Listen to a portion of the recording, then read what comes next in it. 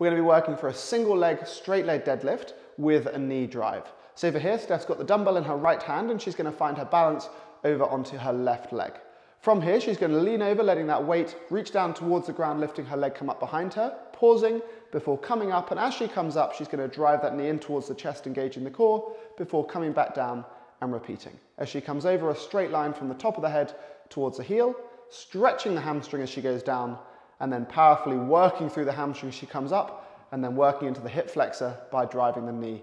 as well.